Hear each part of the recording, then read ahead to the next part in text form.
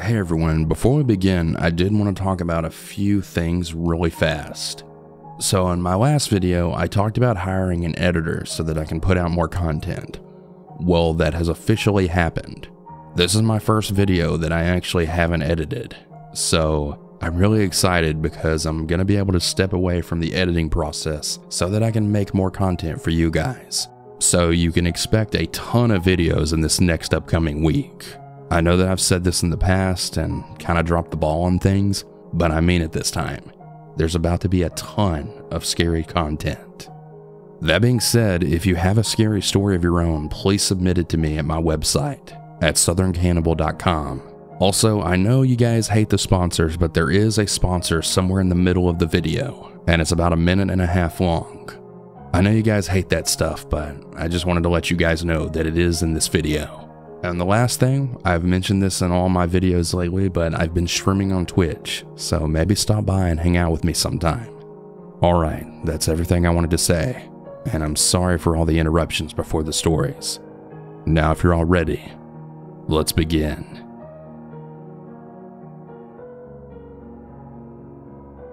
I want to start out by saying that I'm a 25-year-old male, average but broad build. And I'm somewhat taller at 6'1", so not what you'd usually consider an easy target or victim.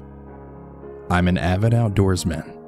I love being in the middle of the woods, either with friends or alone. There's a certain peace I find when I'm sitting alone by a stream with nothing but nature all around me. I specifically love hiking, and I usually start hiking in the spring. My favorite spot to hike locally is in a small town in southwest Ohio.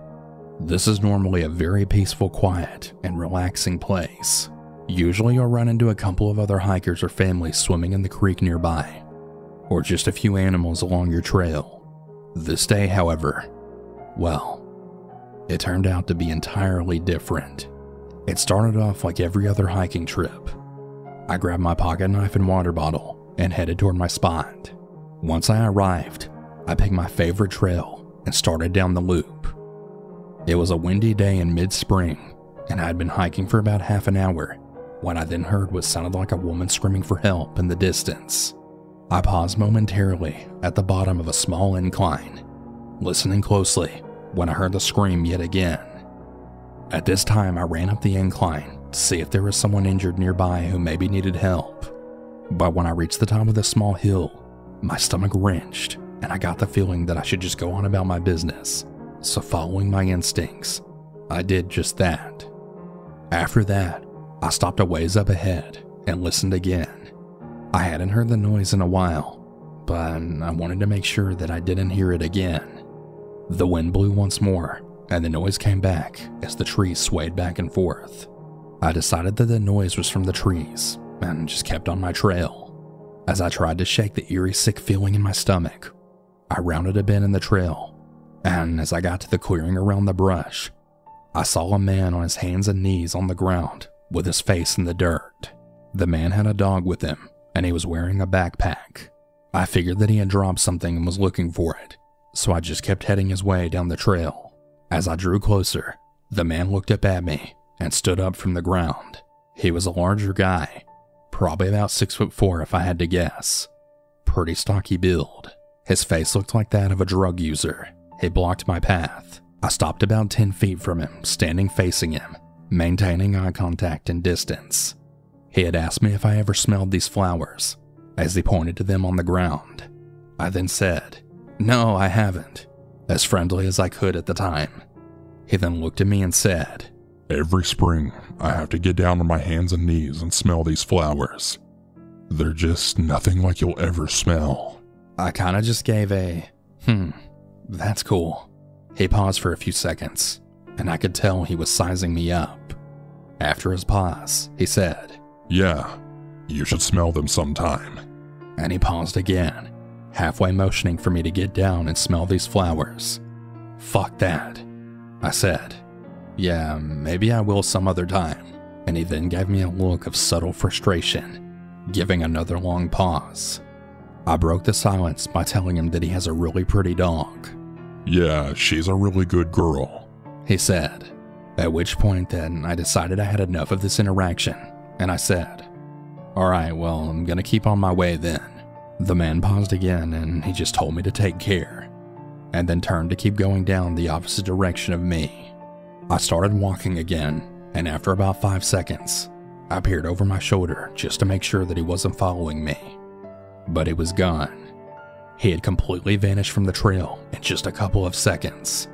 You'd think I would be kind of relieved to be away from him, but not knowing where he was really put me on high alert.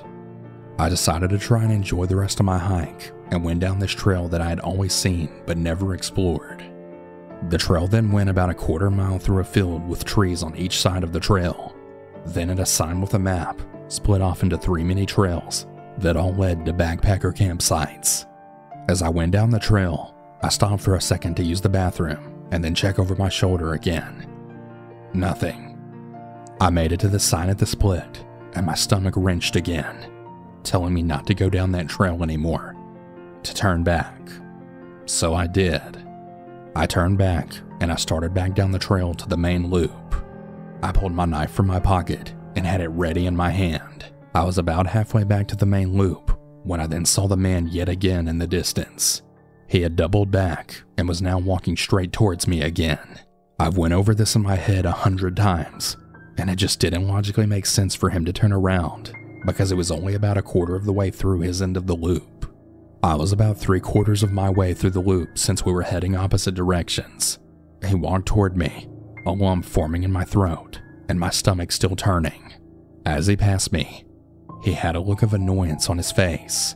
He then saw my hand with my knife in it and just said once more, "Take care," and just kept walking past me with his dog. Luckily, that was my last encounter with him and the noises I heard. I'm pretty positive there was no woman at all. I don't really know if he was truly a person or some kind of creature imitating a person, but I don't really care. I think those screams were actually a lure that luckily I didn't fall for. As for the rest of my trip, I hurried quickly out of those woods that day. I do still hike there, and I do still go on that trail, but I now won't do it without my pistol on my hip. I think he planned to trick me into smelling the flowers so he could avoid a fight and then hit me while I was down. God only knows what he would have done. I think because I was armed and I followed my instincts is why I came out of those woods that day. Maybe it doesn't sound so bad in this retelling of my story, but I know what I felt that day. No matter what your gender or size is, you can be a victim if you let yourself be. Always follow your instincts, always be aware of your surroundings, and always be prepared to protect yourself, especially if you're alone in the woods.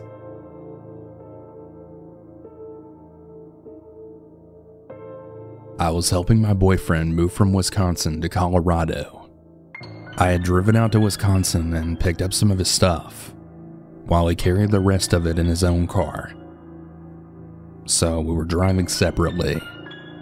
Somewhere in the middle of Nebraska, towards the end of the day, we found out that his car was having some issues that would need to be repaired before we could make the rest of the trip to Colorado.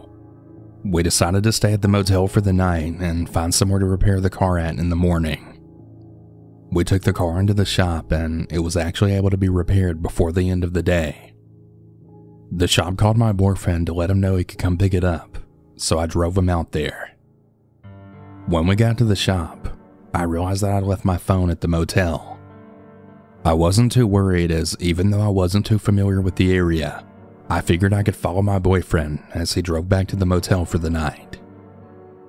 As I saw my boyfriend exit the shop in his car, other cars shortly followed behind him, so I lost track of him. I decided to try and find the way back to the motel on my own, to the best of my memory. It was pretty much just straight down the main road until you saw the sign for the motel on the left side. I kept driving down the main road until I realized I had never even seen the motel sign. I was lost and I really started to panic as I had no phone and I had no idea how to get back to the motel. I began to notice a white SUV that was following my car for about 5 minutes. He eventually pulled into the lane to the left of me. Sitting at a stoplight, I saw the man in the white SUV motion to roll down my window. Being confused and not really knowing how to react, I rolled it down. "Hey, what are you doing?" He said. Nothing, I replied, not really sure why he was asking this. "Well, why don't you pull over and come talk to me for a second?" After hearing this, I quickly shook my head and then rolled up the window. The last thing that I wanted was to be stranded in this town with some weird stranger following me. The light turned green, and that's when I saw my boyfriend's car then pull up right behind mine. I then pulled off into the closest parking lot, to which my boyfriend followed. Luckily, the SUV was nowhere in sight. He said he was trying to catch up and find my car once he didn't see me at the motel. I let him drive me back that night so we could return for my car in the morning. Thank goodness my boyfriend had found me at the right time, as I'm not really sure what would have happened that night if he hadn't have found me, and if that man in the SUV had followed me any further.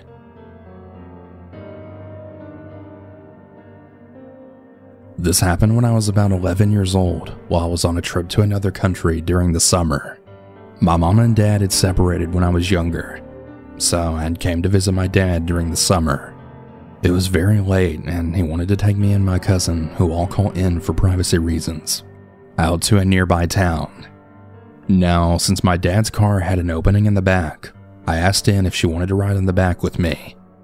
Since she was 2 years older than me, making her 13, which is still pretty young, she said sure. It was a bumpy road, so we kept moving around in the back, and it was really cold. Keep in mind that it was really dark outside, and the only thing lighting up the way were my dad's headlights. At some point, I'm guessing the convo died, and I turned around to see a tall man with a suit standing behind a tree facing the car. The thing is that the man had no face. Like, I'm being legit. I saw no face but a white circle for the head. I was so scared but turned back around, and I just shrugged it off as being the trees, or just my mind playing tricks on me. A few minutes later, I remember the man and I turn around again out of curiosity, just to hear a blood-curdling scream coming from my cousin as soon as I turned around. The second I turned around, my vision was covered with something white. When I heard the scream, I threw myself onto the car and so did my cousin, causing the car to shake a little. She then stares at me and she asks, "Did you see that?" I looked at her terrified and nodded. She started describing the figure that I saw earlier, and then I connected the dots. I realized that when I saw all white, it was most likely the figure's face up close to mine. The first time, I didn't really believe what I saw was real until my cousin told me she saw the same thing. We laid down there until we got to the town and then ran to tell my dad. He obviously tried to calm us down and just convince us it was nothing, but I was still really terrified. I'm 15 years old now, and I recently reached out to Ann to ask her exactly what she saw that night. And she explained it perfectly in the same exact way that I saw the man. Really tall with a suit and a tie, and no face.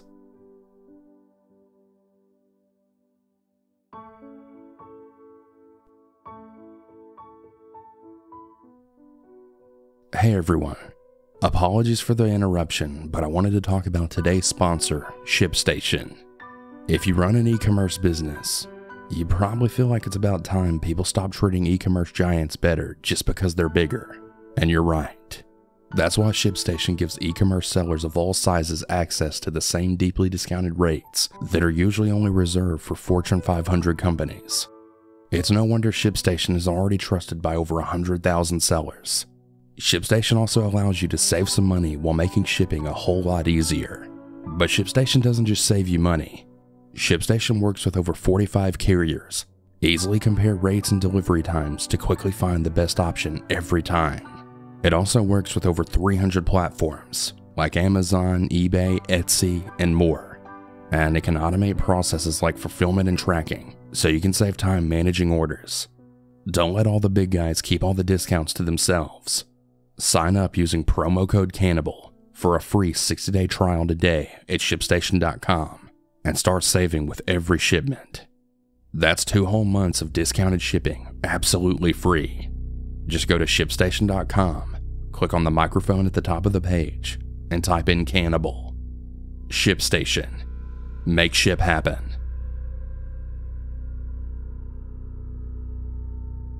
During the Christmas break of 2021, my family and I planned a trip to Florida. There was 9 people and 2 dogs, including my parents and grandparents from my mom and dad's side, as well as my aunt and uncle and my 2 cousins. We left from my house in Delaware at around 6 in the morning on Christmas Eve. Since my cousins have a Tesla, we had to stop quite a few times to supercharge their car. One particular time we were in a small town in South Carolina, and it was around 8 p.m. Of course, since it was winter, the sun was already down and we were charging in a darker area of the town. The charger was in front of a closed Dairy Queen, and some of the streetlights wouldn't work. Regardless of this, my family and I decided to get out of our cars and stretch a little bit. I walked to my cousin's Tesla and I began talking to them, planning out where we would stop next for food and how far we were from our first destination of Savannah, Georgia. The dogs were in front of the cars playing fetch. My dad and uncle were playing with them while everyone else was in their respective cars. Everything was going fine until we all heard a really loud screeching noise coming from the woods right behind us. I originally thought it came from my earbuds as I was listening to music, but when I looked at my cousins, I just knew that it wasn't from my earbuds. The dog stopped playing and immediately ran to the fence that separated the parking lot and the woods and then started barking like crazy. Usually my cousin's dog is the calmer one between the 2, but he was going absolutely insane, just barking and growling. My dad and uncle kept calling them, offering treats to distract them from the screeching, but they were just way too focused on whatever was in the woods. They couldn't leave the cars as both were charging and filling up gas, so one of my cousins and I decided to go grab them. I was in the middle of hooking up the leash when all of a sudden my dog pulled away from me, jumping on the fence and barking. I pulled her away from the fence, quickly pulling her towards me and hooking her to the leash. She wouldn't start barking or growling, and her fur was sticking up, meaning that something was definitely in the forest. My cousin wanted to go explore, but my aunt stopped him, saying that whatever was out there was probably really dangerous.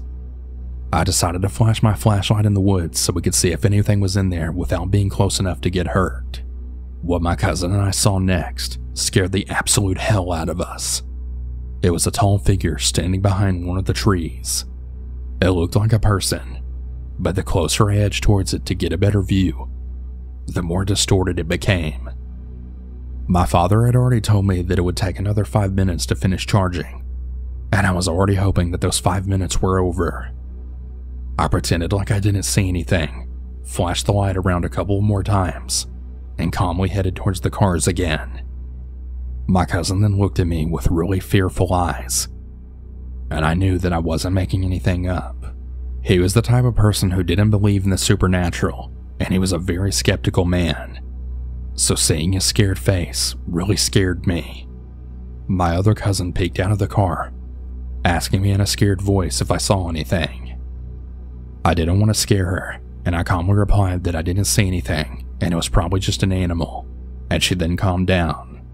The dogs were still barking really loudly, and I managed to calm them down with treats and toys. And I went to my uncle and dad, who were now talking about our next stop. I quietly pulled them away from the car so that my younger cousin wouldn't hear, and I then told them about what my other cousin and I saw. Both of them immediately believed me and told us to go in the car and lock all the doors, and that they would come inside shortly. My cousin went to his car, and I went to mine, telling my grandmas and mom about what happened. A few minutes later, I saw my dad walking towards the car, looking a little stressed. He got in and, without a word, pulled out of the parking lot. I saw my uncle doing the same, and we slowly and quietly then left the parking lot. We had to drive in the woods for a while, and I could tell my dad was a little nervous. I looked down at my phone, and I then saw my cousin messaging me, asking if my father was acting weird. I told him that my father hadn't said a single word since we got in the car, and that he looked a little nervous. He quickly replied that his dad was acting the same exact way, and that every time someone asked him what happened, he wouldn't say a word. I was a little freaked out about this, but I told him to ignore it. He agreed, and he asked if their behavior had something to do with what him and I saw in the woods. Before I could reply, my dad then slammed on the gas, looking to his left. My mom yelped, asking him why he did that. Then finally, he spoke. But the words that came out of his mouth then sent chills down my spine. "Something is following us." None of us could say a word, and I quickly wrote to my cousin about what my dad had then said. He said that once my dad sped up, his dad did too, then cursing and looking to his left. I slowly turned to the left as well, and a scream left my mouth. Beside our car in the woods, I could see something running. It looked like a humanoid, but it was running on all fours. My dad then looked at me, seeing why I was screaming. He then sped up even more, reaching the nearest exit that he could find. Pretty much immediately after he took it, the thing stopped running next to us. I looked down at my phone, and I saw a spam of messages from my cousin, telling me about what had just happened. My eyes widened as I looked back, and indeed, one of my cousin's tires were now flat. I told my dad, and he told me there was another gas station down the road, and we would fix the flat tire. We reached the station, and I went inside the 24/7 store with it to go to the bathroom. I decided to buy some snacks for my cousins, and I guess I was still in shock from what happened. The cashier asked me if I was okay, and for some reason, I decided to tell her everything that happened. As I told her what happened, my cousin came in next to me, and he told her what happened to his car. As we told her, I saw the color drain out of her face. And then she uttered something I'll never forget. "We don't have a station anywhere near that town.